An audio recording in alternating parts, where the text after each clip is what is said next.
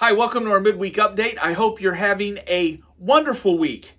It's a wonderful morning. It's a little damp. We actually could use a little more of this rain. So even though I know we want sunshine, this is actually kind of good news. But I hope you're having a good week. Here's what's going on this week at church, and there are a couple things for you to be aware of. Saturday morning, this is men's breakfast week.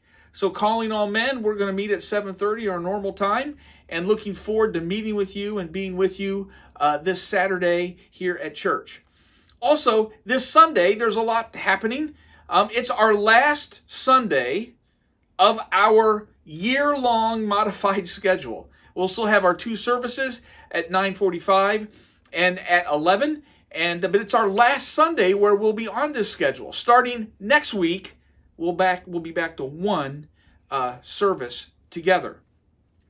It's probably a good idea or a good thing to remember that in the last week or two, even the health experts in our country, the CDC, have said if you're vaccinated, you have nothing to worry about in any way.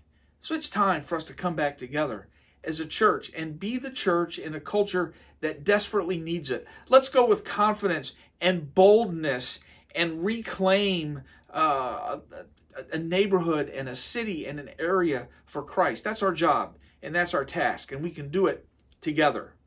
This Sunday, we're still in the Joseph story, and we're going to talk about those times of life when God is busy at work behind the scenes.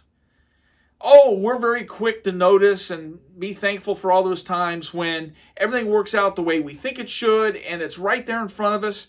But there's probably a lot more times of life when things aren't going like we think it should, and then in hindsight, 10 years later, 20 years later, we look back and say, wow, God was far busier than I ever gave God credit for.